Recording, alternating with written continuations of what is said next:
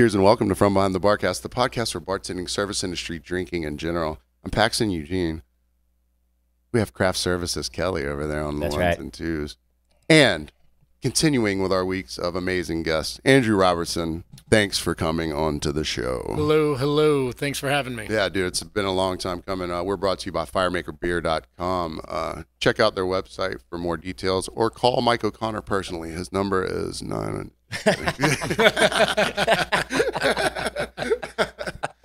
Speaking of, all right, so I don't commit to a lot of things. I'm an old man, okay? Change is scary to me. I look at the world and I go, oh, what's going on? I don't understand things. I also don't like a big like online footprint for the most part in terms of like signing up for a million things with all of your... Would you say you like a big thumbprint? Hey, I don't like a big look at that. We're already rolling, baby, with the callback or the pre-calls for the callbacks. So I put a number in my phone today. Last week, so my car, Huckapoo's babysits my car from Thursday until Monday because I drive to work on a Thursday morning. Typically, I might drink by the time I'm done working that Thursday. So I always walk home and leave my car there. I work on Saturdays and Sundays, so I just walk to work, and I get all my business done during the week. I don't need to go to the grocery store or the bank or anything like that over the weekend, so I don't really need the car. So last week, I always walk before the podcast to go get my car on Mondays.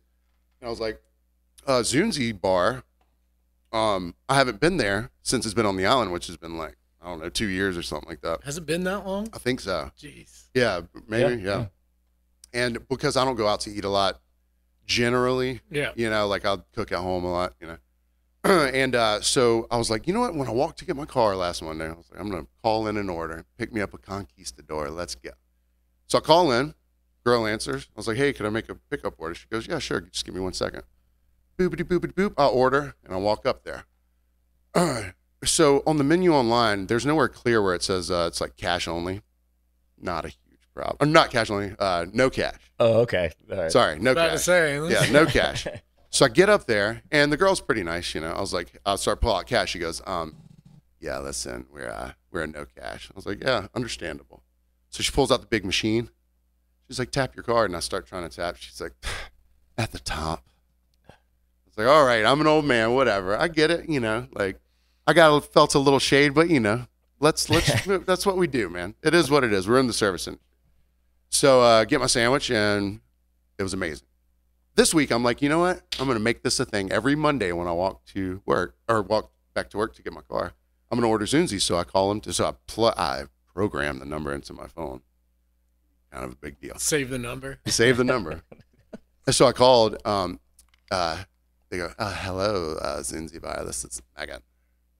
Hey, could I make a pickup order? She goes, actually, we only take orders online.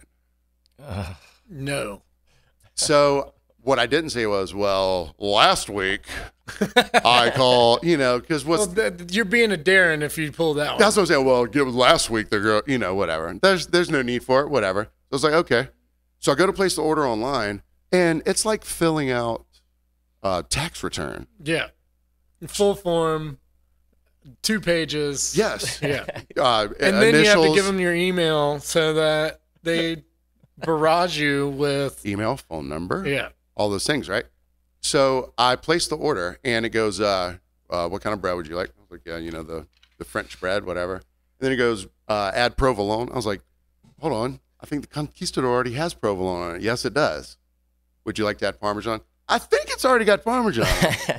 I get done ordering, and then it's email, phone number, credit card information, all that stuff. Fine. But then it's like, do you want to sign up for Toast, which is their online portal to make the orders? And I was like, no, I don't want to get emails. Well, I tried to not do it, and it took me another 5 minutes before I was like, I couldn't get the order through. I was like, sign me up. So then they sent me a confirmation code. They wore you down. Yeah, they got me. So then I was like, it's like the Comcast of POS systems. For real. So I get up there, and I'm like, hey, I have a to-go order. I guess, my name would be on it. And I look over, and on the bar sits my order with a ticket Keys are flapping in the wind for the entire world to see. My Conquistor. name, my address, my email, my phone number. And the thing that I thought of immediately was, all right, so if you're a place that's like not gonna give like clear info about not doing cash or having to order online, this is how you should answer the phone. Zunzies, what you want? Don't answer the phone. Hello, thank you for calling Zunzies. This is MAGA. With the whole corporate. Yeah. You got to have a smile when you answer the phone. Yeah, right. Yeah, they can tell you're smiling over the phone. I was like, listen, man, just go Zunzies, what do you want? And then you're set up for understanding what the because look, I work at Huckapoo's. I'm not the nicest guy, but I treat everyone the same until they don't treat me the same. And then I'm a dick, whatever. But when I answer the phone at Poo's, I go, Huckapoo's. Hey, yes or no, whatever. So, and then I get up there, or as I'm going up there, my phone buzzes, and I was like, what's this text message from? Goddamn app texting me. Telling you your order's ready. I was like, this is too big, brother. I can't. And so then I'm kind of like, I'm going through all this in my mind. I was like, I've walked by there and it's like Wednesday and they got a loud ass singer, songwriter, guitar player out there, way louder than he needs to be. There's only 3 people listening. My buddy lives right behind him. And he's like, man, on a Wednesday night, no one's there. And it's louder than a band. And it's just like a guitar player. So all this stuff's flooding through my head. And I get in my car and I drive home, open the box, and take a bite of the sandwich. And I was like, whatever, it's worth it. this conquistador. It's a hell of a sandwich. Yeah. Conquered by the conquistador yet again. I have to say, the last time I went to a Zunzies wasn't long ago. It might have been a month ago. And it was the Drayton location. Obviously, their newer location downtown. Yeah. For anybody that had been to their original takeout spot. But yeah, so prior to that, maybe a year, and went from, I'm going to complain a little bit, went from paying $16 for a whole sandwich to $16 for a half sandwich or $22 for the whole.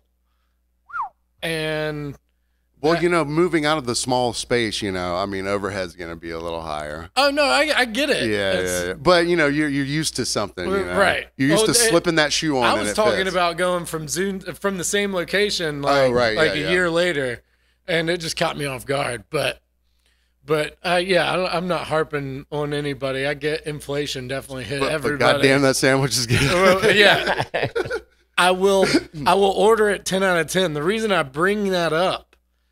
Always go for the whole. It's worth the extra $6, unquestionably. Oh yeah, that's why I started that. Right. Just don't even worry about that. Yeah. Don't even worry go about for that. The whole. Trust me, you want it. And I'm a Godfather guy.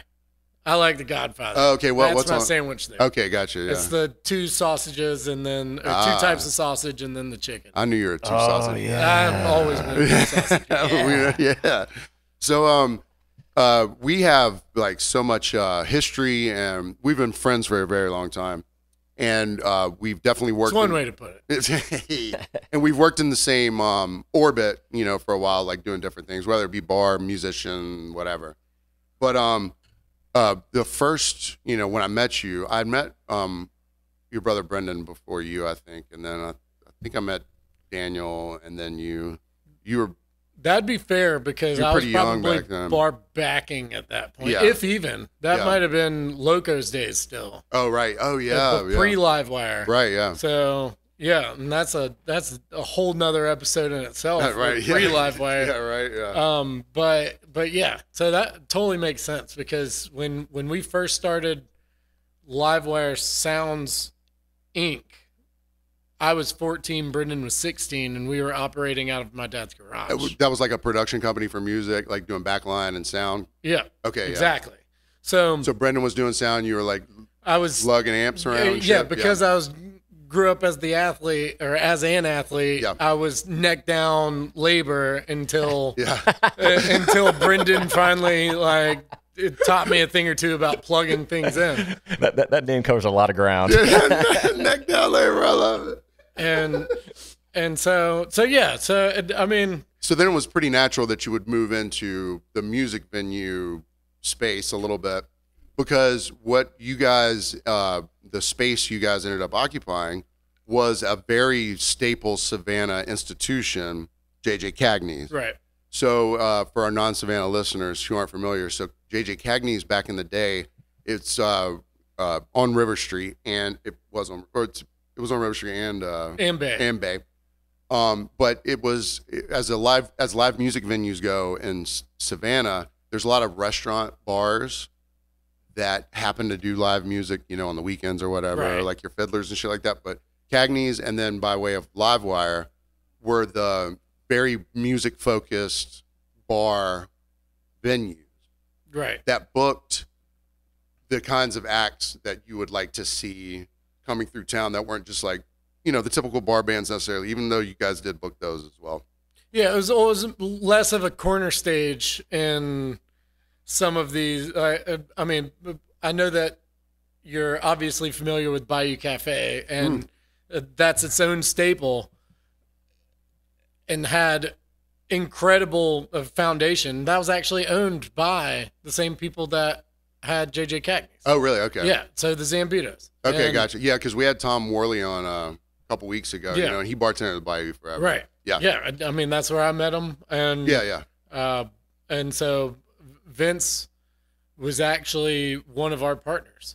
Vince was one of your partners at Livewire, right? Yeah. Mm-hmm. So it was the Robertson family, right. The McCormick brothers, and then Vince, yeah. Yep. So so you guys came in, and this is right on the cusp of me being a professional-ish musician that played out.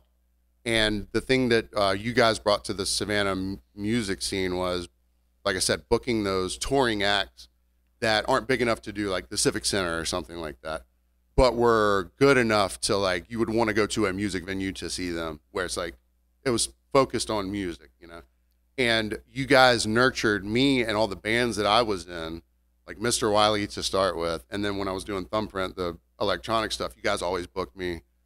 Then on Dakota Monday, so just a little love and appreciation for what you guys contributed, especially to the Savannah music scene, because it gave guys gigs outside of just playing other bars and stuff, but also it opened up a lot of people's minds to like these touring acts, small touring acts that most people wouldn't have seen. So when did you guys start Livewire? It was like 2007 or 8? 2008. So March of 2008, just before St. Patrick's Day. And so that's quite feet in the fire to start with. Yeah, I think our soft opening was like March 2nd. I mean, it was, but everybody that worked for us, I was bar backing then, and so I cut my teeth behind the bar at Livewire, bar backing for my eldest brother and a bunch of people that worked at Locos. And I mean, we handpicked and cherry picked a number of bartenders throughout Savannah, and it just made it a little bit easier. And there was a bunch of vets. So sure, yeah, there's an important part of like how you're choosing your staff, especially early on, to make sure you got some vets in there that might not stay for the long, but that can get you rolling. But I just remember over the years, like especially at Livewire, like not a ton of staff turnover. So first 6 months, we probably when we first opened, we probably overhired by like however many tens of 20 people. Sure. With the expected attrition of any new bar or restaurant. And whether they were friends or coworkers at another place or not, it just, that there's going to be something that takes place. And so once we got a fit of a handful of people that just all meshed, and I mean, it was a family business. Sure. And so, well, and there's certain personalities for certain parts of the job. Like you need the face, like you need the Winky to like be the front man. Right. Right. And then you need the bass player, the person that's back there, like stocking beer and shit like that. Well, so you got, I mean, Winky is a perfect example. If you say you're going to Pooh's, Paxton and Winky are like Yeah, at least that's how it was for me for a long time. Sure. And I mean, Taylor Todd too for a little bit. Oh yeah, of course. Yeah. Yeah. But so the personalities are definitely a thing, and we had those in spades for their different. For the different aspects that they brought to the Everyone's table got their strengths, yeah. you know, and you plug in the holes where they need to be plugged in. And for better or for worse. Yeah, I mean, a lot of times for worse, but still, like, you know, people take away a memory of a place more than like, oh, I didn't get a drink in the first 5 minutes. You know what I mean? Like, they can forgive things like that. They're like, oh, it was so much fun. That guy was, or that girl was so entertaining. And especially there, you could tell that all of you guys were kind of friends first. And family, obviously, because it wasn't like there wasn't a lot of wild card employees there that I noticed that were like, oh, Dave again, you know. I think that Dan just knew how to. Dado Dan or no, older brother Junior. Dan? Okay, the eldest brother. Eldest brother. So I think that just with his experience when he was GM at Locos. It just, he was able to kind of rein in the rodeo. He knew how to run the rodeo without there being managing personalities. A bull that just takes out every clown. And so you said when you started there, you were bar backing. You were pretty young, probably not of age to bartend yet, I guess. I was, or close at least. I was 19 when we opened. So you think the experience? You know, like certain chefs, they start as a dishwasher and then they go to salads and then they go to cold prep and shit like that. As a bar back first, do you think that informed your prowess and ability to be a better bartender because you knew what that took? Absolutely. I think it's a necessity. And if you're working a line and never washed a dish before, then you need to start your job over. In my opinion. I mean, I worked kitchen for a little while, but not for me. I mean, it is for some people. I love to cook. I could never do it in a restaurant. I know that. Like high volume, high intensity chefing. I don't think I could deal with a chef over my shoulder or a kitchen manager, depending on what level you're cooking at. That's some intensity that pressure. Tickets coming in, going. It's also behind a closed door. Sure. So, like, you don't know what brutal is until you're in the fire. Yeah. And jump out of a frying pan into the campfire. I mean, well, your experience coming up through Livewire and learning all the stations and the spots. Do you think it was a little more nurturing because it was family based? Your managers and coworkers were family. Or is it worse because they're your brothers, and we all know how brothers can be to each other? So, we all had our realms. I mean, Brendan was very much on the production side of things. Amazing sound guy. Yeah. Daniel was a great people manager. To this day, still is. Shout out Livewire Athens. But so he's a great people manager, and then we just had the ability to just work. It just worked, and because so you all they had both, your specific spots, right? There wasn't a lot of crossover getting each other's way. And then here's younger brother that worked both, and it was kind of also honed, just skills honed by Dano, Senior, to be a people person and be a talker, be a salesperson. So yeah, because that was one of the very specific things I remember. Dano being, when if Daniel is a little stressed at the job or people are busy, Dano was always the levity, like, hey, what's up, man? What do you think I should move this poster from over here to over here? He said he brought like not like a childlike perspective to it, but he definitely brought in the. So someone else put it best at one point, and Brendan and I have joked about this for years. Not sure how far out it went, but he's our Frank from Patty's Pub, Always Sunny. He was our Frank. That's such a great way to put it. Yeah. Less, I mean, controversial, gross things. And not I can't say less controversial. Yeah, but not as insane. And he's not drinking suntan lotion or anything like that. No. There were definitely some times where we could question his decision making. Sure, but that's everyone. And not to be too much inside baseball, just for a little clarification. So Livewire, it's you, your two brothers, and your dad opened it. So those were all the roads. So when we're talking about Big Dano, he was owners, operator, whatever. All you guys are owner operators. So whenever you guys did get in there, was the intention from the beginning to sort of go music first and provide music first, and then if you decide you want to have food later, which you guys didn't start with food, but you did start having food at some point? So we kind of actually, we had intended to open with food, and the kitchen it was only partially done. We ran out of time. So we actually partnered up with Two Bubba's Barbecue for the first St. Patrick's Day that we were open, and the original Livewire shirt actually has both logos and has a little pig with the Livewire lightning bolt. Two Bubba's, that was a Dragosh, right? Yeah. Okay. Yeah.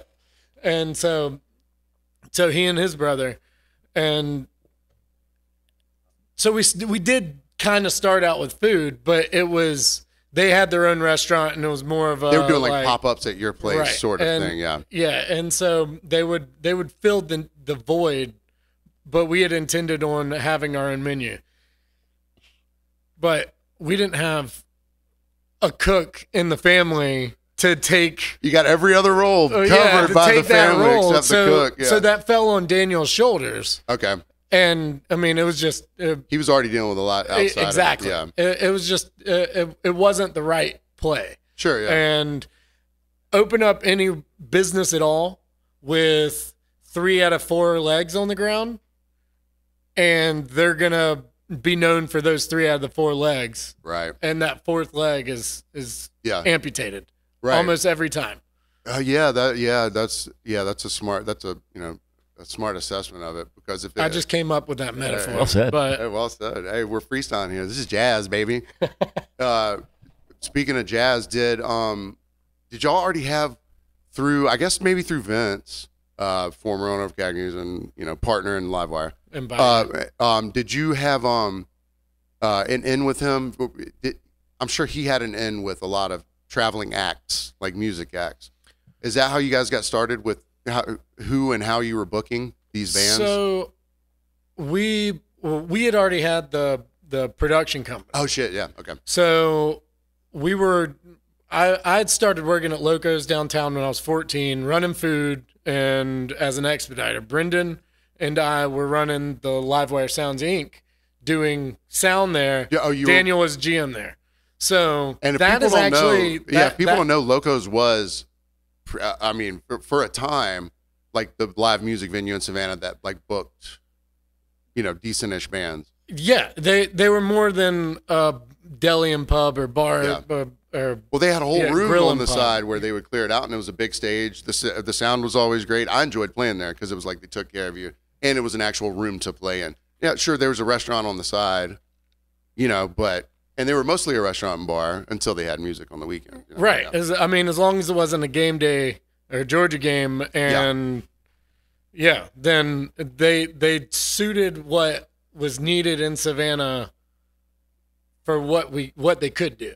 And so that's actually a big part of the Livewire story, because Dano saw his 3 sons under one roof all doing things to just side by side. Wheels start turning. He's a natural businessman. Exactly. Yeah. And so I guess there's a lot of things that I was too young to be brought in on certain conversations. You weren't in the advisory role yet. Right. You're not bringing your 19-year-old son to a business meeting with 2 potential partners and a booking agent And yeah, I mean, that's exactly. So junior and senior did their thing, and we had a number of contacts just through that.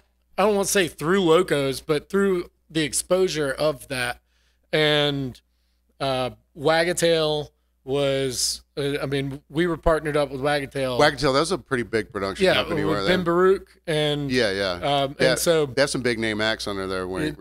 And so I would say that he definitely, Wagatail was his company, so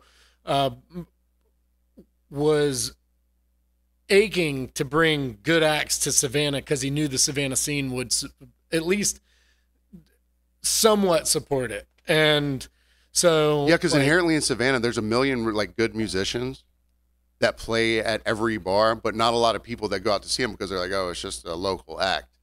So bringing in outside acts there's a market there for Savannah could support. But I heard one successful touring act say multiple times, I don't like playing my hometown, because they played there so much early in their career that it was next to impossible for them to actually draw a decent crowd. It's not an event anymore. They, if they could see you next Friday, or if they've seen you every other Friday for the past couple of years, and then you become a little bit bigger and you come back home, it's not an event anymore. Well, it's also like, oh, well, we'll see them the next time they come through. Yeah. And that's a whole philosophy in itself. No, understand. And that's a thing that most people don't, might not have the perspective on. Support your local musicians. Yeah, support your local musicians, please. And touring ones, but. Well, yeah, of course.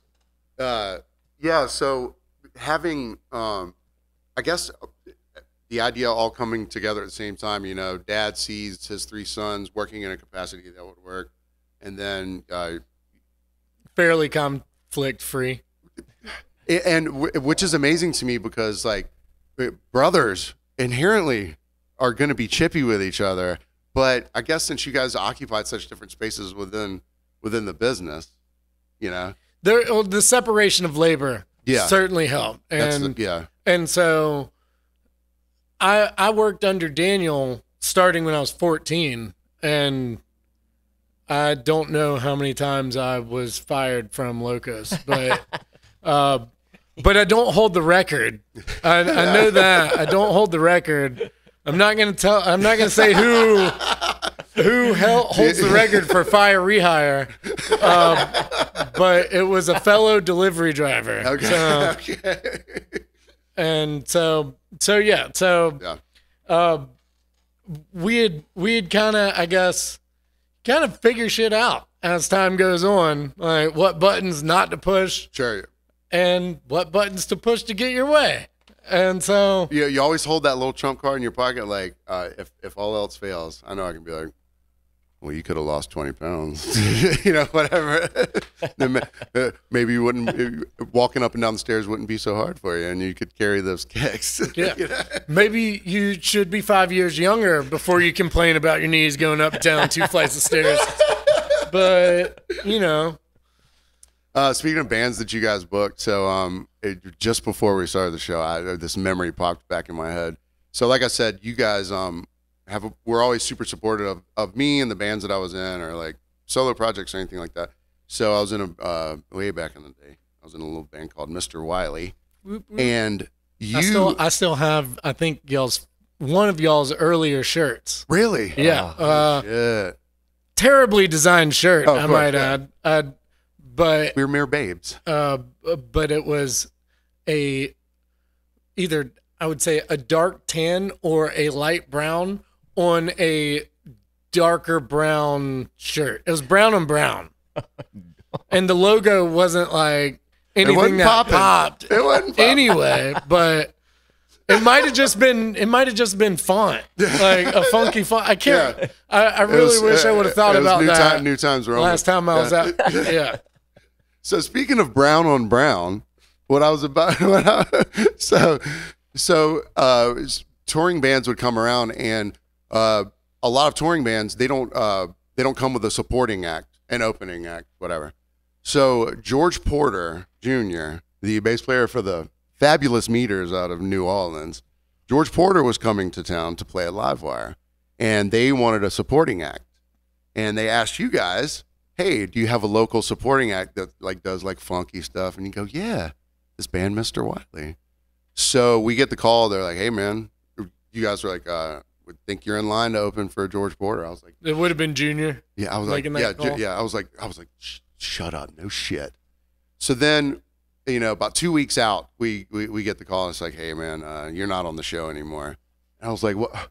Why? And they go, well, they saw your online presence, which our online presence at that point, I think, was MySpace, and we only had 2 songs on there, and the names of those 2 songs were "Shit Parade" and "Talking Shit."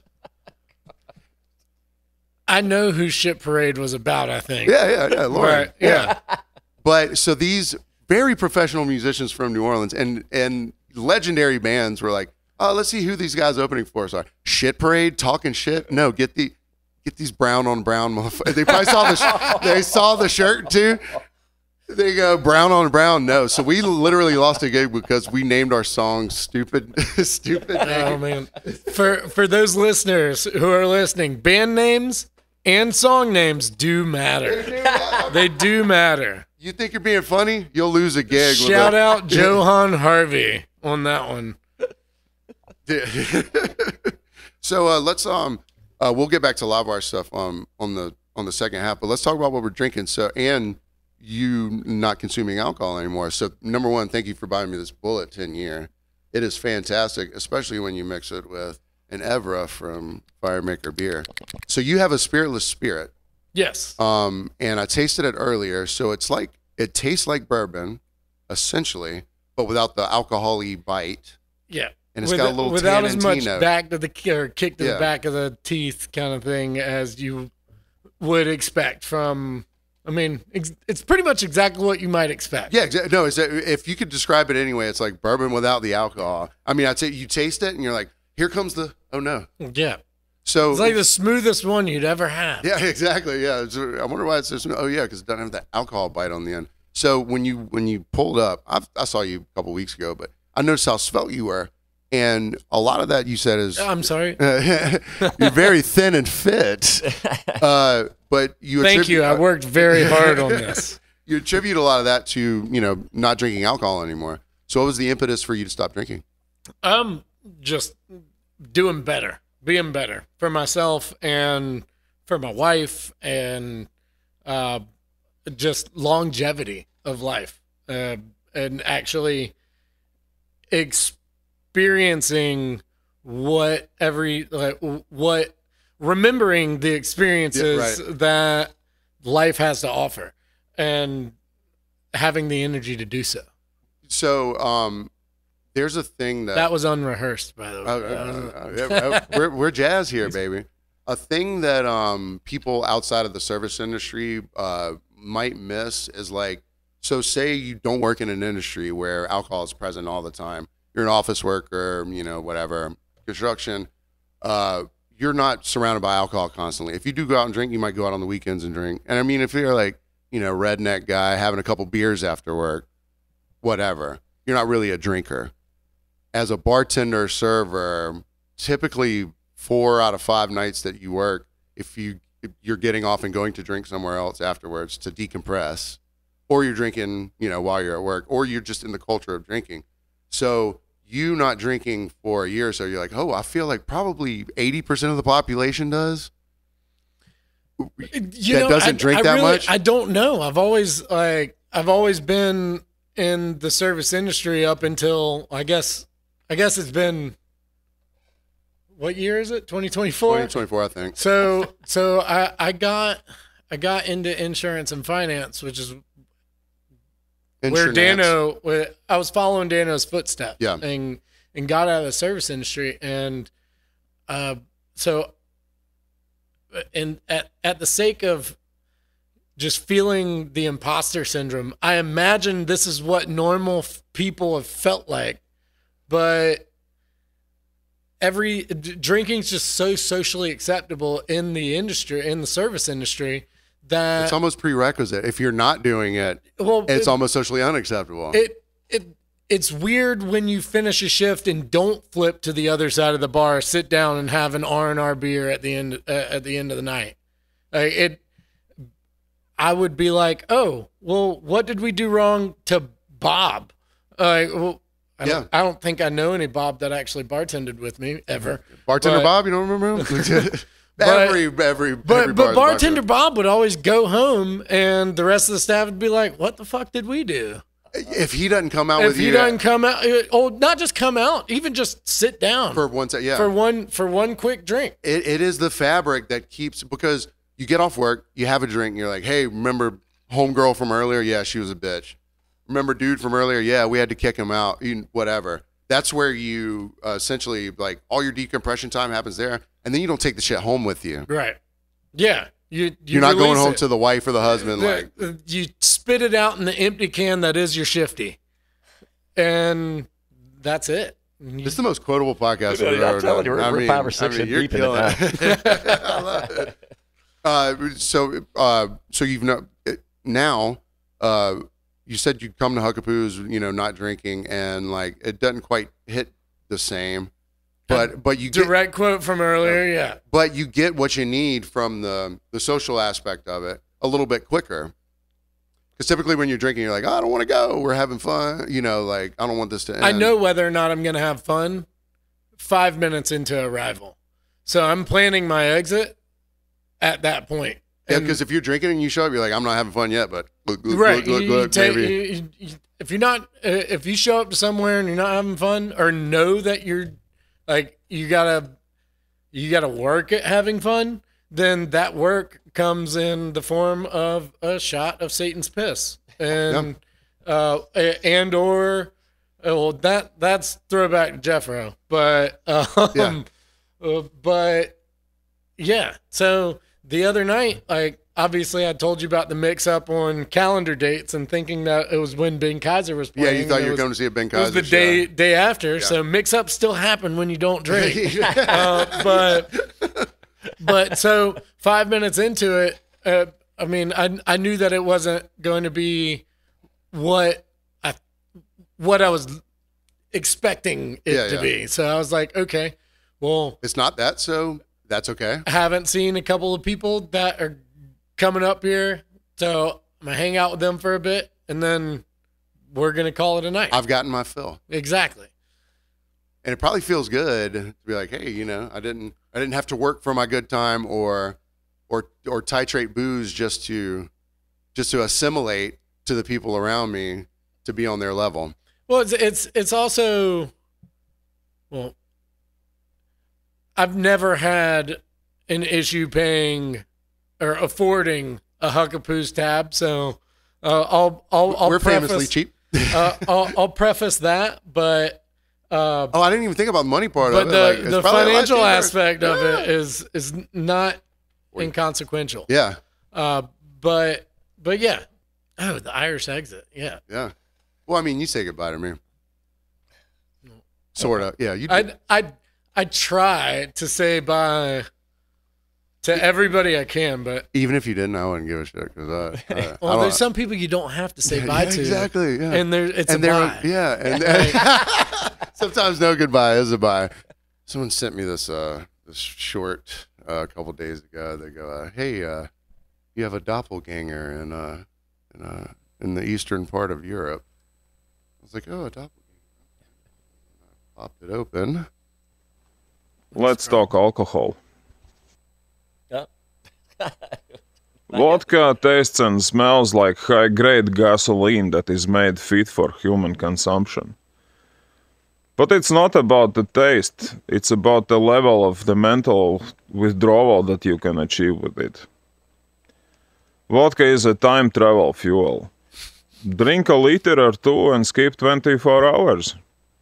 There are masters that can actually skip weeks and even a month at one go. Have fun until you wet your pants.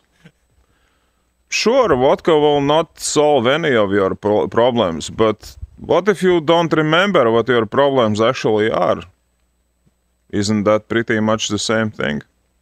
Sage advice from apparently my doppelganger, but I was like, look, man, I'm not a vain man, but doppelganger and looks, I don't know.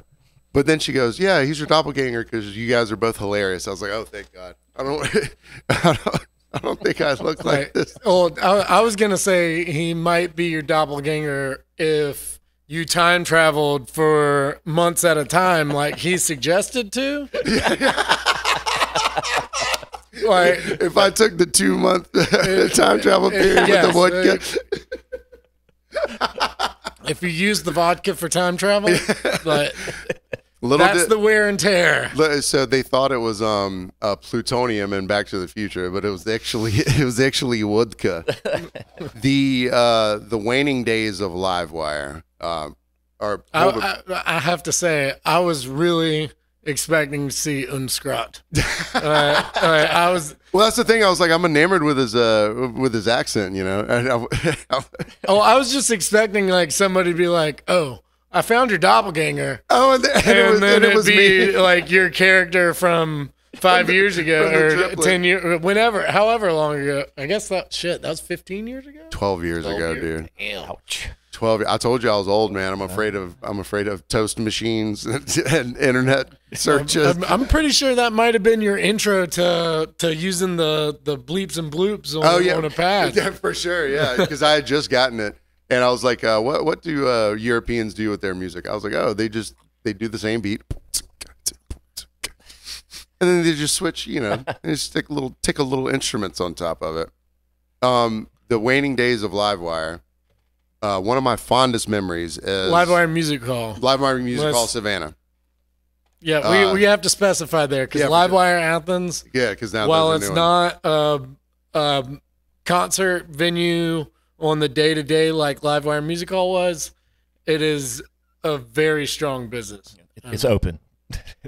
Yeah, because they do like they rent it out for like parties and shit like that, right? It's an event venue, event and concert venue. Yeah. So you could just say venue, but sure, yeah. Sometimes that specificity is a necessity. Specificity is a necessity. That's going to be a rhyme one day. It already is. But yeah, so just to get the point across that we do both. And when we first opened, the intention was to be more of what Livewire and Savannah was on a more grand, just bigger scale. It was bigger because you guys took over the New Earth.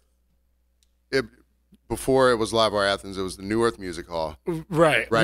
Mm-hmm. Which was already a turnkey built-in space, you know, like space. It was not turnkey, like all the equipment wasn't necessarily there, but it was a space for booking bands. Right. So people were familiar with the brick and mortar, but there is a double-edged sword because, I mean, there were some aspects that were, for the Athens area, as endearing as Livewire Music Hall on River Street.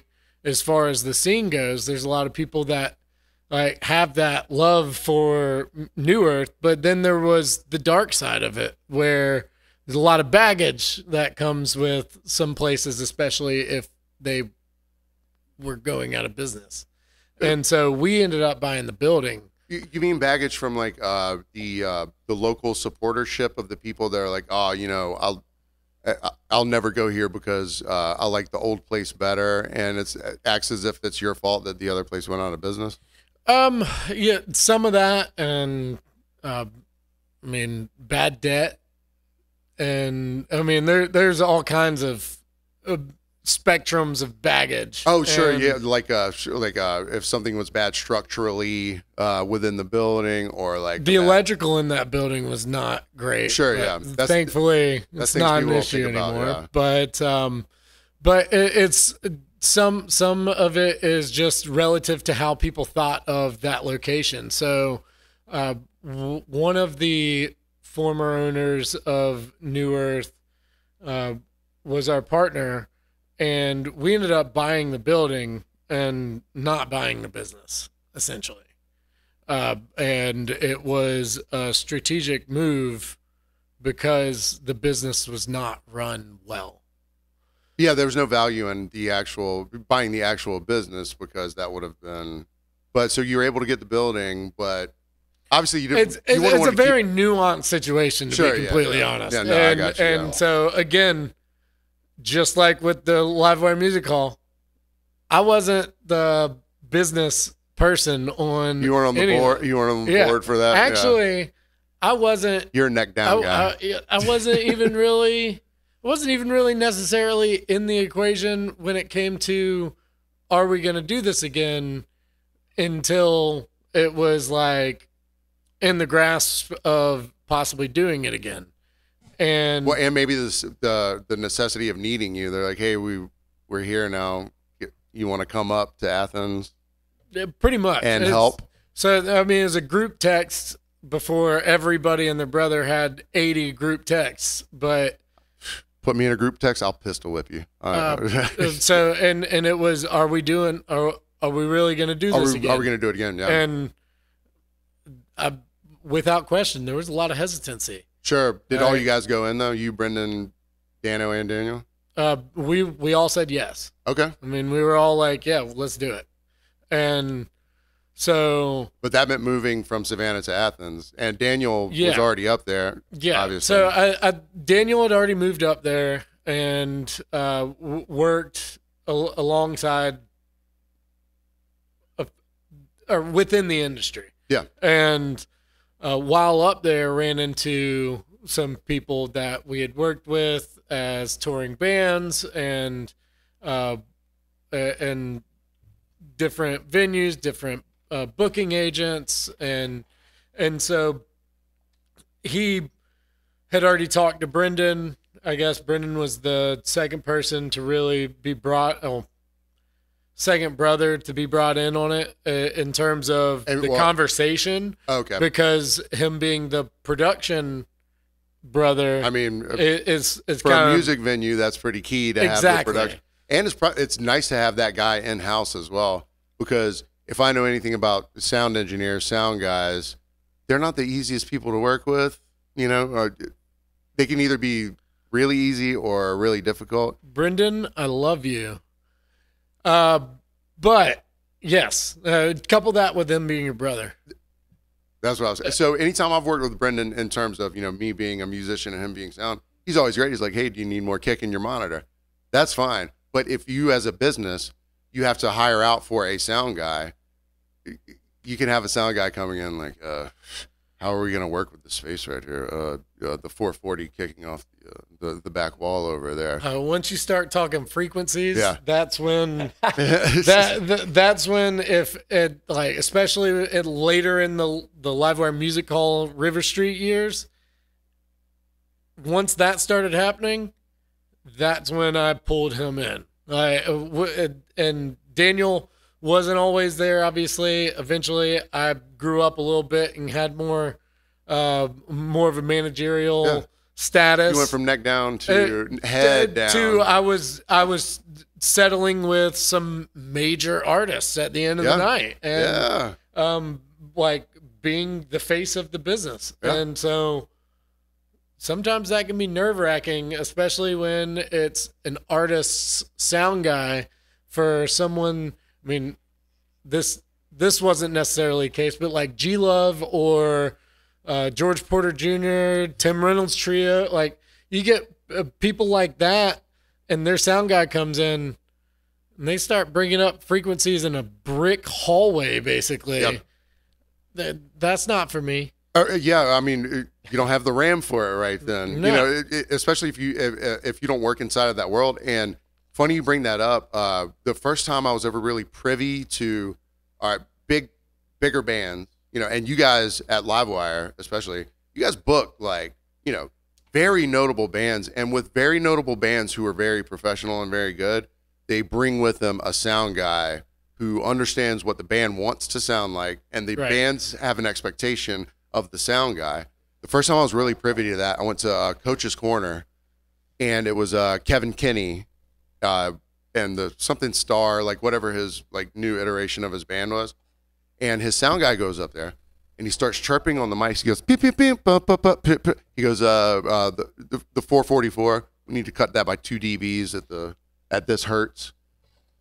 I was like, oh shit, there's some very, ultra specific, very, incredibly technically difficult things to accomplish. It's science. Some people still have their ears, if they haven't been blown out yet, like those sound guys that learned how to preserve their ears are the ones that are probably the most successful. 100%. They're a tuned machine. Their ears are a tuned machine. But I don't know if that actually exists, a sound guy that hasn't blown their ears out. Yeah. Well, I will follow up with that. Sure, yeah. It's probably a hard thing They to just accomplish, have so. adapted to, well, I can't hear that frequency anymore, so I'm going to use this iPad. Right, yeah. Motorhead, they made a shirt. It was like everything louder than everything else. That's what they would tell their sound guy. They're like, no, just make mine louder. No, make everything louder than everything else. Yeah, but to bring it back full circle, having the brothers as a team, and now our sister's actually involved and works at Livewire Athens, but having that team really assisted a lot because it was slave labor. We were broke. I mean, when I say we, I mean we were making money, obviously, but you weren't cashing fat checks. You were making money, but everything goes back into the business. Exactly. Yeah. So you're working. We were towards, living broke. I guess it would be the way. You were working towards something, but you're not like, hey, end of the week I'm cashing a fat check. It's like no, like we were making a living, but not you were living. Not a great living. Yeah, you were living. Yeah, you were just living. Yeah. But at the end of the day, the experience, without question, is always 100%. I may have underplayed my involvement in a few different areas. You have. You've been humble, man. But like, yeah. But I've been opening staff and management of 3 different venues, and in 2 different cities. Yeah. Savannah, Athens, and then Savannah again with Victory North. And you mentioned, or what triggered me to even bring this up is you mentioned the resume thing. Well, there's no coincidence, or it's no coincidence that I moved back to help open Victory North. It's the size venue that Savannah has always needed that could bring the big enough acts that Savannah would support without it being so much overhead that it was impossible to make it worthwhile for the band, the promoter, and the venue. Sure. And so it filled a gap where there was a Livewire sized venue, right? And then there was the Civic Center.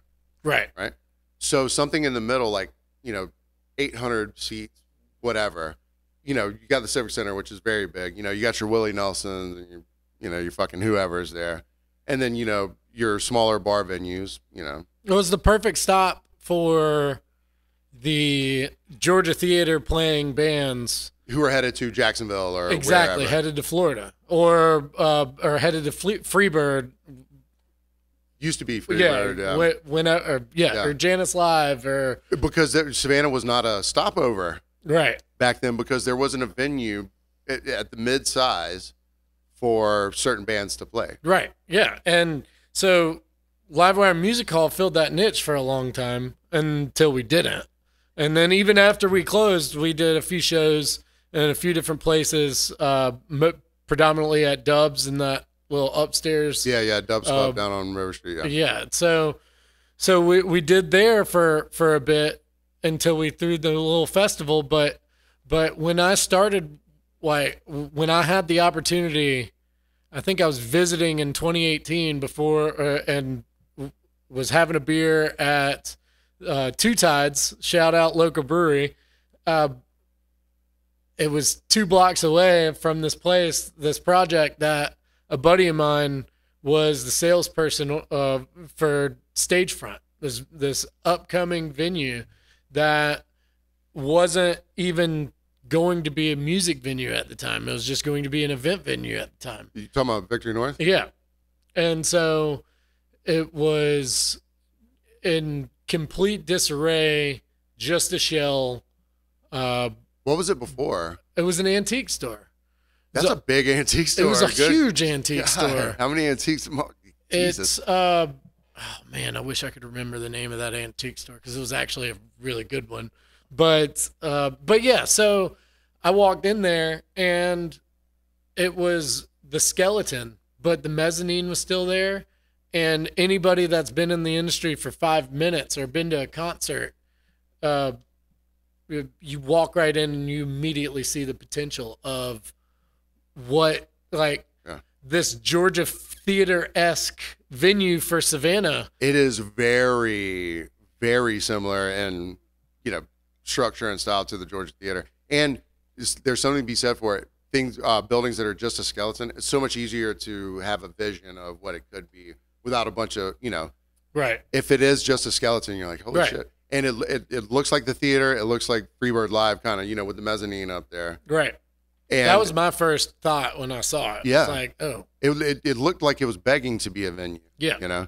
And then when you get in there, after it was a venue, it's like, oh, yeah, it makes perfect sense. Yeah. And, the history of that building is pretty cool. It was an ice manufacturing plant originally. So it was almost an even more perfect like venue. Frozen Water or Breaking Bad? Like pre-refrigeration. Yeah. No, so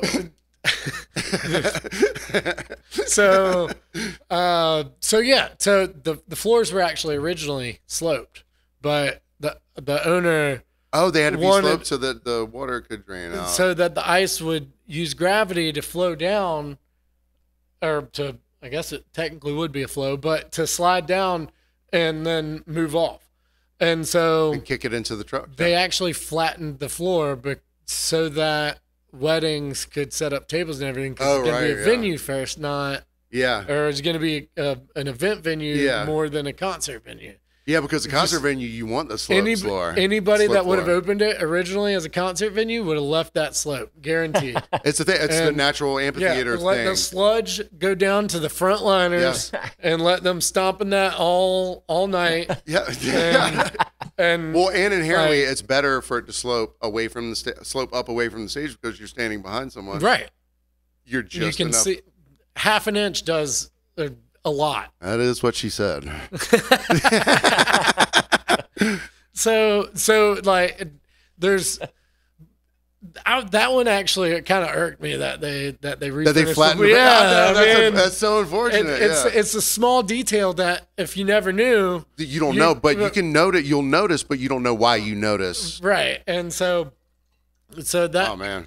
But yeah, it was also a church multiple times. If you look up in the rafters at the stage, there's a sign that says praise, or I don't know. It's still there. It was intentionally left up, but pray for a slope floor. Underneath the stage, there's a baptism bath. Shut up. So there was a concrete baptism bath that got filled in. Oh. So it's a cool spot. I mean, a decent bit of history. I was happy to come back to help open that. Sure, yeah. Okay, so let's talk about Victory North then. So you brought me on to bartend there for 2 shifts, and the first one was some younger country act guy that apparently a lot of people love because it was a packed venue. And so you brought us on, and it was me and like a lot of my close friends in the bartending world. But all the shifts that I used the formula that I knew. Yeah. If you got a good formula, you stick to it. And but it felt like everyone was a hired gun. Like there's an app you guys or they used, and if you were home base, I think it was called. And if you were available to work, you could sign on to work. And I remember my shift was like me, you, Ashley Workman, number of other people that really close to. And you were the manager at the point. And I just remember it was the first time I ever used a POS machine or whatever.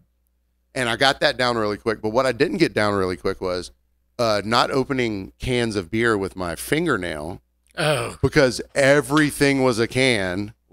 Besides liquor. How quickly did you learn that one? I mean, it took me about an hour, but I was like, oh, it's black. My fingernail is black. So then I started pulling my bar key out to, dude, talk about pain. And yeah, because it was super busy. And I opened 500 cans of beer. Yeah.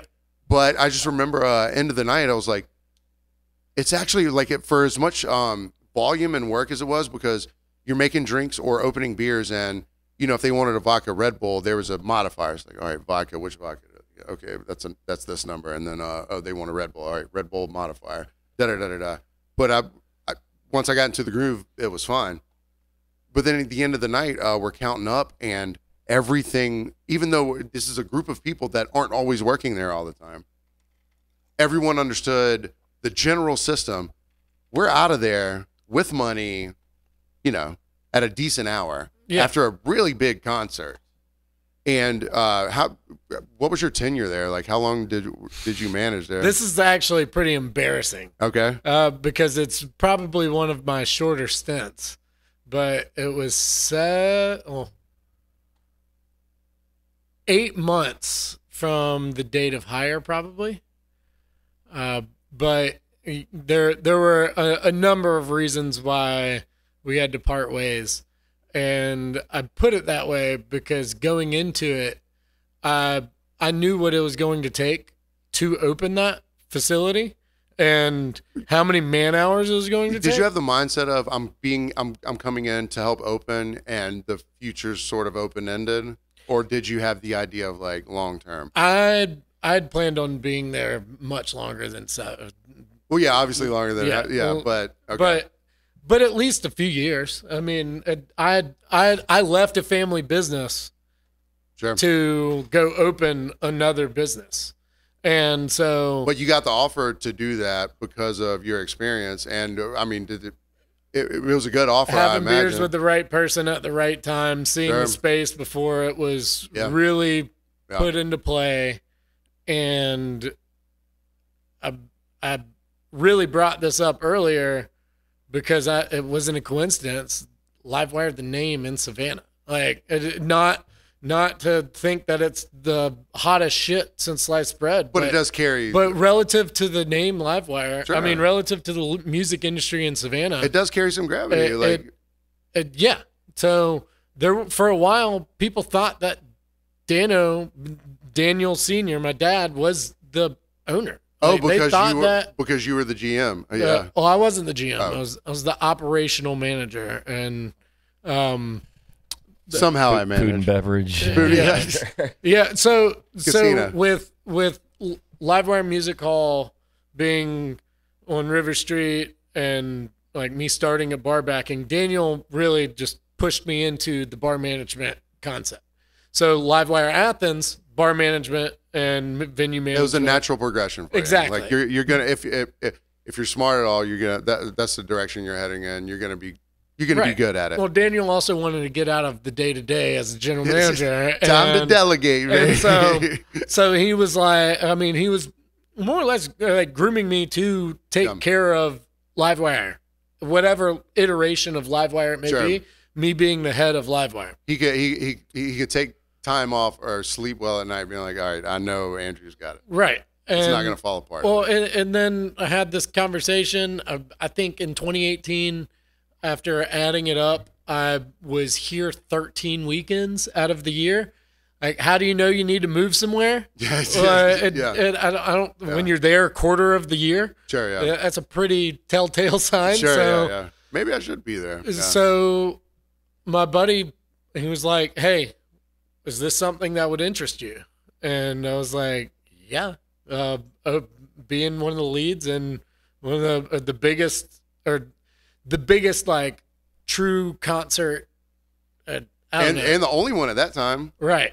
And so, and there's a flattering aspect of it where it's like someone entrusting you, not just with running, it in any capacity, but during the opening. That's a huge time, and like whether it be because they didn't necessarily have the experience that you had, or they just needed someone with your experience. I mean, it's kind of flattering that, that they would ask you to do something like that. No, and I took it to heart. It was amazing, and so I jumped at it. Well, yeah, And that'll motivate you too. You're like, I'm going to work hard as fuck because Yeah. someone entrusted me with this. the thing is, I knew what the man hours were. I knew what I was worth, and knew what I would settle for in the beginning to Versus- move yeah. versus down the line. Yeah. And Versus scaling your pay for. I mean, you know, say what you want to say. I wouldn't. I refuse to do anything less than I think it was. So I said that I would need $25 an hour if I were to go hourly. That's kind of a. I really gave them a salary, and I said I wanted this salary. He didn't want to put me on salary before the venue opened. The owner didn't, which I mean, there's a refractory period. yeah. Well, I don't think that there was a realization of how much time and effort really went into the preparation 100%. of. Well, then maybe it behooved you to be like, hey, if you want to do it hourly, we can do that because you have no idea. how No, much. I definitely. Yeah. I said, well, here's a salary, and here's an hourly, and I can tell you which one might end up being Well- more because well, of, I was a little bit of Icarus because I mean, I cost too much. I literally cost too much. you're worth it though, baby. So I think I was on track for 72, and I put myself out there for like 45, and so that. But I mean, obviously, if you go into it thinking like, hey, in the beginning, you know, maybe I'll take a pay cut, or because of the future potential Right. of what you could end up making. Yeah. So I'm not going to discount myself, Right. because I'm putting in those extra hours. The opening night, well, I initiated conversations with the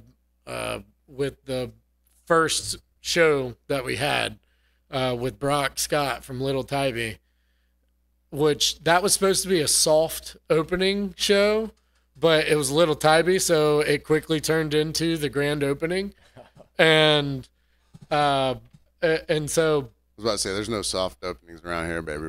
We're all hard openings. So I initiated conversations with him, and because we go back to like Pee Wee hockey, we've known each other Yeah. for our entire lives, and so that kind of started to play or develop. And I was at 420 Fest the morning of day one when we were talking, but it just started this huge thing that was supposed to be quick and easy, like let's put the gears to test, and turned out to be a 450, 500 person show.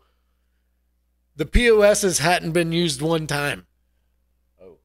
And yeah. And so it's amazing.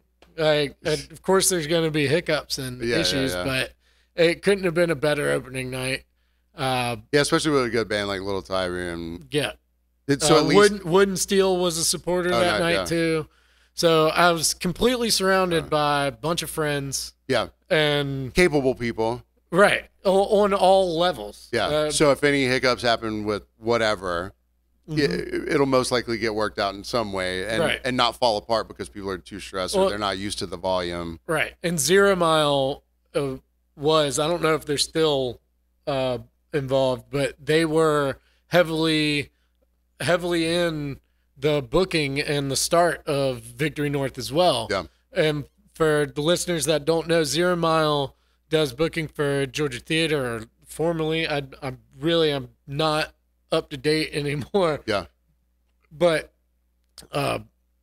they own Terminal West. They owned and did booking for Georgia Theater, and they have a 0 Mile specifically has a network of, or had a network of 5 or 6 different venues in the Southeast that they just webbed out. And Terminal West is a big boy. Fucking right. Georgia Theater, obviously, big boy. Yeah. And yeah, and so that just developed this whole thing, and yeah, it was a great experience. But let me get back to why I wasn't there, or why I'm not there anymore. Yeah. Okay. Yeah. It's it really is the overtime. Opening night, and the reason it popped into my head, I worked 23.5 hours in a 24-hour period straight. And that's the thing people don't I didn't realize have the that you have to POS set up because I was worried about this and that, and I didn't have enough lead time to get a bar set up because the number of man hours that was necessary, especially in a big new space, just it wasn't understood. Right. So you don't know. Yeah. Logistics. I tried to explain it, and it was lost on someone that was a financier who's well accustomed to the industry now and is doing a great job at Victor North. Yeah, but on the floor, on the streets, in the trenches, they're not familiar with that side of it. I think he is now. Well, obviously but now. At the time, then, a doctor from Chicago, awesome guy, great relationship with him still. Yeah. We text occasionally. I still get Victory North distributor calls. Hey, I'm at your door. Can someone get this delivery? Because I'm the one that set up. Been 6 years now. I haven't been there. Sorry. That's literally the conversation with them. I haven't worked there since 2019. That's my first answer because I know who it is. Like, I see Southern Eagle or whatever. I don't know who it is now. Still have relationships with those people. Yeah, no matter what. But like my phone number hasn't changed, and I set up the accounts. So like for whatever reason, I tell them, hey, get the rep to change the account phone number. Never happened. So, but yeah, so it's pretty funny. It's a good time, but that overtime was kind of like. And if they don't get it and they don't understand what it's putting on you and the stress it's putting on you, and until they know personally and until they've experienced it themselves, it's hard to explain or talk someone into understanding like, hey, it's a little more involved than you think it is. Oh, definitely. Yeah. And it's setting up a POS for anything less than a 2-button or like beer, craft beer or domestic beer, craft beer, and you're fucked. Well liquor. Like what I did for that menu was so curated. The Well vodka was Tito's. Like that's what I remember that. I mean, I did. The Well tequila was alcohol. Well. My goal at the end of the day was $30 a head. Like you walk in the door, I expect you to spend $30 in alcohol. And I mean, not because I was greedy, but it just, if you don't have a shit vodka, you're coming there. It's an event venue kind of thing. But I wanted to be an affordable event venue. Sure, but people will take less umbrage with a $10 drink of Tito's than an $8 drink of right, exactly. Well vodka. So is it like a per plate mentality where I need this much from this amount of people over the course of the night to pay for everything? Exactly. I mean, you're paying for atmosphere. Anytime you go to any bar, obviously, you're paying for atmosphere. So, and as a pure venue, like your overhead is, sometimes a very expensive band. You got 4 hours. And you're not open for the amount of time that other You pretty much have 4 hours to make your nut. To get it all in. For the day. And I mean sometimes 3 days in a week. Yeah, because you can't book a big concert every goddamn night. Like that's untenable. There's a reason why private events are a mainstay for Livewire Athens. And there's a reason beers cost what they do at venues or at festivals. Yes. Or sometimes it is price gouging. Yeah, like Bonnaroo $8 waters. Yeah, it is price gouging. But at the same time, I mean, it's hard to know the full picture without being involved. Without actually being in the shit for a little bit. Right. Speaking of price gouging, my bladder is gouging. Let's do a third segment. Yep. And welcome back, segment 3. Rolling along. We were downstairs talking about the being in the business, especially being around like musicians and booking bands, like all the bands you get to meet, because you're booking them and you get to hang around with them. And as a musician, some of the memories that that spark up from, oh shit, man, when this band played there, we were sitting there after hours, and I got to play with Jan Rico Scott, like Right. you were saying, and he R.I.P. so he to check your what are they called? The Calluses. Yeah. Yeah. So Ike Stubblefield's a close family friend that we met because of Livewire Music Hall in River Street. We booked him here and just developed a rapport. Well, he lived in Athens, so the natural thing was that he ended up playing Livewire Athens, and so he would bring in just outstanding musicians to sit in with him, sometimes in the smaller space, and have a more intimate show, and sometimes on the main stage. Well, Jan Rico's on the main stage, but Ike wanted me to play, and so I play percussion. And so as we're sound checking and setting up and everything, like Jan Rico comes on the stage, breaks the leg of the curtain, and just looks at me and grabs my hand and then slides his hand across the top. Oh, so it wasn't a caress. It was No, it was like swiping a credit card. It was like, let me see something. Like, and just to, I guess that's a way to tell if someone actually fucking plays percussion. I mean, I guess so. It makes sense. Shit can hurt. It's like the braille of the music row is like, yeah, he plays percussion. Especially natural, like buffalo skin, buffalo hide, or steer. Oh, is that a little harder on the hands than like a synthetic drum head? Like imagine slapping hard leather all the damn time. Like it's it's been a long time since I slapped. Exactly. Slapping skins. But no. So the synthetic heads resonate. They have a lot of like. Some of them say they don't have as good a tone, but old heads be like, I ain't slapping nothing but sheepskin, brother. My condoms, sheepskin. I was about to say, I thought that was something else. No. So the one of my like most fond memories is the last night of Livewire. I was lucky enough to be one of the. I suited up for that. Oh yeah, you did. Yeah, you looked fantastic with a Gumby shirt that said "Here to Party."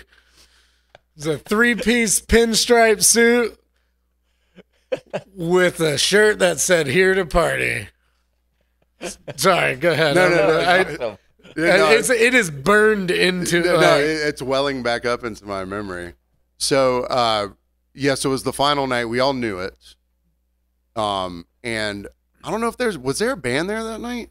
So there ended up being a band. We created a band after hours for sure. So the night before was the last band booked. And so the last night was Arch Nemesis, and which is awesome. I mean, but there were some local musicians that refused to allow a music producer DJ to be the last performance on that stage.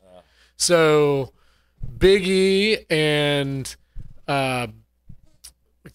honestly, like he's 6'6", so he's the only one that really comes to mind.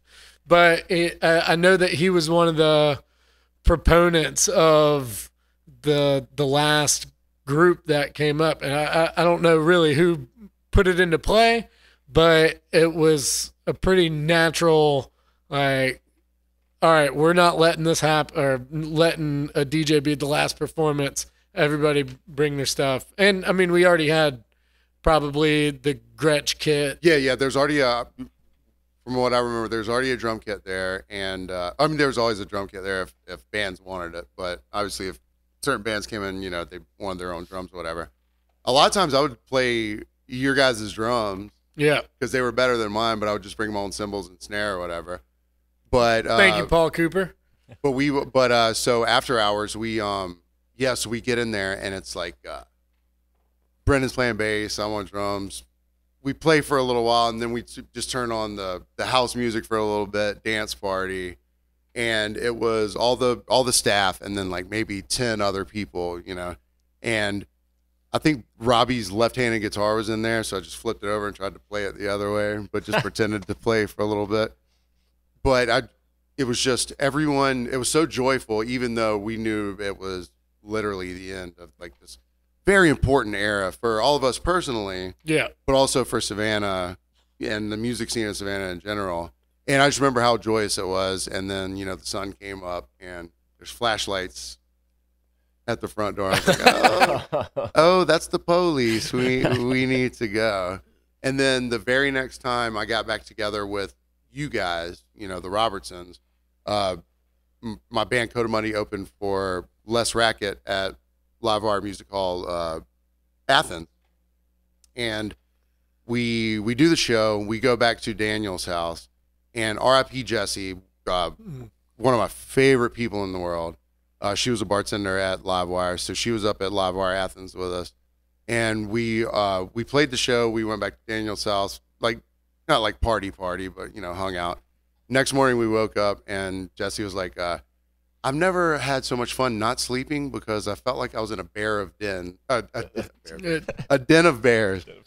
Because she was like, it was like frogs in the night, like one person, and then over here, all these giant. Every recliner on the couch popped out. Right. Every 4 people on one couch or 2 couches and on the floor. Talking about bands that you guys book and like the weird like riders that they had. So I didn't end up going to the George Porter show because I was salty. But I remember you guys telling me afterwards, they were like, yeah, they wanted like Lithuanian energy drinks, water from the teat of a goose, and Well, there's always the rider, and then there's the non-rider. So there's some things that. So let's hear the platonic rider. What's the typical thing, like certain bottles of water or alcohol? Everybody's heard of like nothing but the green M&Ms. I'm sure there's some asshole that does that, but yeah. But I mean, well, that's famously just so that they knew that the venue was paying attention to the rider. So yeah, fair. So Jack White did the he had a recipe for guacamole that he wanted at all of his shows. Okay. He didn't need the guacamole. He just wanted to, and he would put it at the bottom of the rider. So if they did provide the guacamole cut the way he wanted it to with the amount of limes in it, he knew that they were paying attention to the that they read the whole rider. So that's that makes sense. At the same time, for a giant venue, but sometimes the booking agents, there are some things that just get struck, and it might be without any artist ever knowing. And sure, yeah. But not make it to them. And so that can cause, I mean, communication is a huge thing. Well, what was your typical rider, would you say? Like over the table rider? Because you open the can of worms. A bottle of Jack Daniels and pizza delivered at the end of the show? Most people don't want pizza because, I mean, pizza's like what you get for the local band when you have to provide dinner. But when it's a touring band, pizza's the easiest thing for a venue to order. So it's the most commonly ordered thing. So touring bands don't want it. It's that simple. Right, so, I mean, as far as food, River Street, a lot of people just do the buyout. Yeah. So, like, however many dollars you would have spent on the rider, they'll just take it in cash. And so that comes in negotiations. And so what's the what's the other rider? You open that. I think you can imagine. But the good stuff. Like, the good stuff. I was a good kid and didn't fuck with any of it. Right. So, yeah. like, I don't know, but.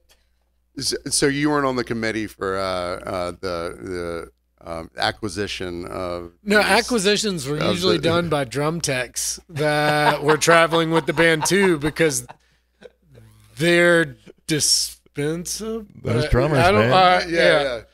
I mean, they have the role. Expendable, that's to the show. I mean, they'll make it to the bus at the next stop, but. And we were talking about it downstairs. There's this people perceive like everything about like a touring band or like how you run a venue. It's like, oh, it must be just, it's just so much fun all the time. Like, but it's not as glamorous. Like the roadies, they're not. I mean, obviously they're a part of it, but like the girls aren't going to the roadies. Yeah, I mean, there's some bigger bands out there that travel in a pretty small damn bus, and I mean, you get a 9-piece horn band and a 15-foot sprinter bus. I don't know how the Quads did it as long as they did. Yeah, or Funk You. Yeah, yeah. Oh, but one person gets sick on a month-long tour. All of them are toast.